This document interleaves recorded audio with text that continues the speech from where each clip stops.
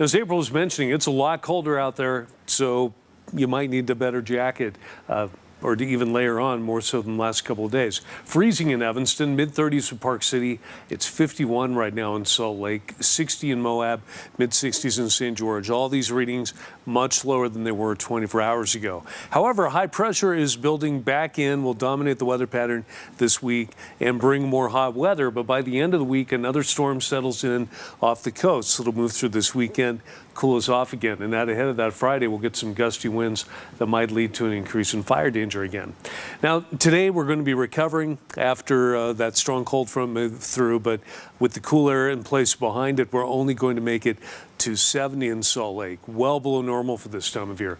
You'll peak near 60 in Logan and Park City, mid to upper 70s in a lot of the Central Valleys, and in St. George up to 92.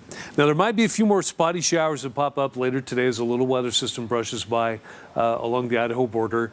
Any canyon winds in southwest Utah, Washington County in particular, should be decreasing over the next few hours. Quiet weather for the next couple days, but again, with that high pressure building, it gets hot all the way up near 100 in St. George tomorrow, 106 on Thursday, and then dropping down into the 90s again by the weekend. So even though it will get baking hot by the end of the week, you'll get a little bit of a break right after that.